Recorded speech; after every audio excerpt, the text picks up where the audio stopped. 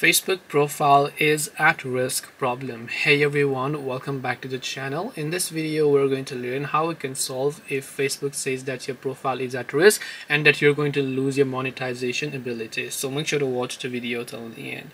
Now Facebook might generally give you such type of issues on your Facebook account if you have been trying to post and monetize the content that Facebook doesn't accept and does not meet up to their community policies guidelines. So you have to make sure that the reels that you post or the videos that you post all comply with Facebook's terms and services as well.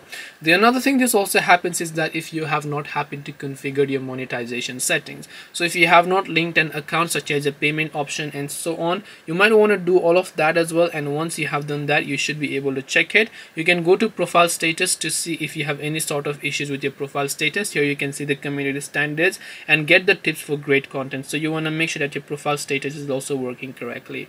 So hope this video helped you guys. If you have got any questions, then feel free to also leave them down below. Thank you very much for watching till the end of this tutorial, and see you soon in the next video.